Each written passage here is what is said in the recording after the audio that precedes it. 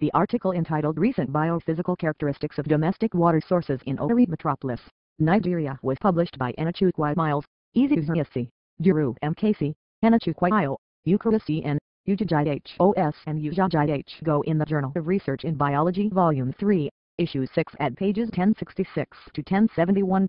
The summary of this article goes on as follows. The recent biophysical characteristics of domestic water sources in Owerri Metropolis, Nigeria was studied for quality. The selected water sources were borehole, Otamiri River, Nworie Rivers, tap water and rainwater. Results of bioload study of the water sources revealed borehole water to have the least colony-forming units per milliliter of total heterotrophic bacterial count THBC, total coliform count TCC, total Salmonella-Shigella count TSSC and total fungal count TFC, as against the Otamiri River with the highest values.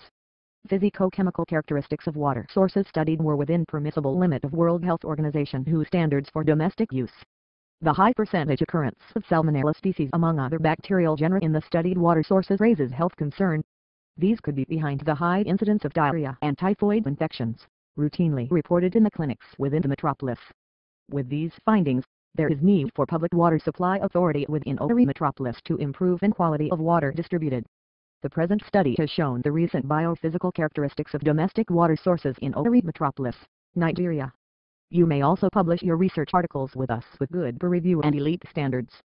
Kindly visit www.jresearchbiology.com for further details. For submission, submit your articles to submit@jresearchbiology.com. Thank you for listening us.